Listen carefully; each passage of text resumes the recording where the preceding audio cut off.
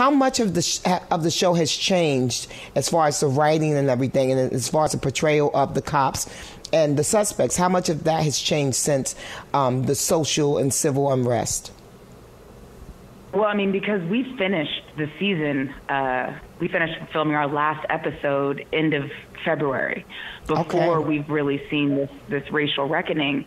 And so, I mean, it's not addressed. Like, we were just done before, what we've seen more recently really kicked off.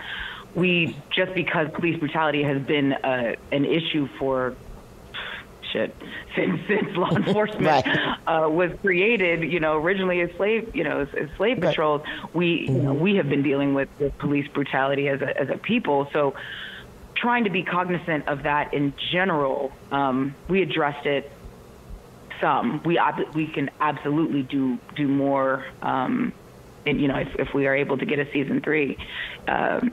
Specifically with like season 1 that's going to air on Fox. We shot that almost 3 years ago. So, we're a bit behind. So hopefully people give us the opportunity to get it right, moving forward, or more accurate and do a better job.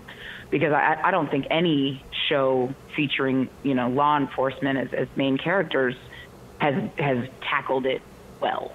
What I mean? We all have a lot of work to do. So, hopefully we're a part of seeing that change and having executive producers and a production that actually looks like Los Angeles.